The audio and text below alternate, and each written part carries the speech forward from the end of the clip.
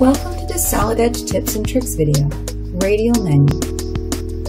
Solid Edge with synchronous technology allows designers to model their ideas at the speed of thought. One of the keys to achieving this lies in initiating commands faster. Solid Edge makes this easier through a ribbon command interface with commands grouped logically. Additionally, keyboard shortcuts can be assigned to virtually any command. But the fastest method for initiating commands is the Radial Menu. Let's take a closer look. The Radial Menu is a round menu with commands contained in wedge-like regions. These commands can be selected by holding down the right mouse button while dragging the cursor over a wedge.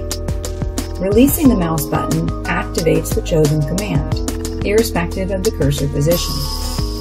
This provides an extremely fast way of initiating commands in Solid Edge, eliminating mouse movements to the ribbon bar.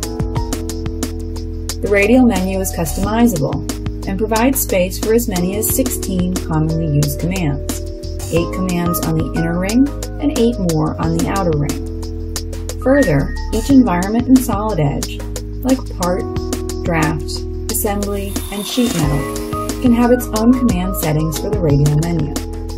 The command in each wedge can also be customized to differ from the default settings. The Radial Menu also allows directional gestures to make you more productive.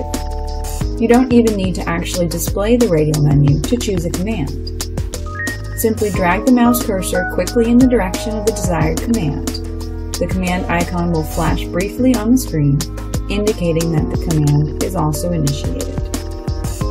So, using just the mouse, you can see how quickly and easily you can find and use the tools you need throughout the day.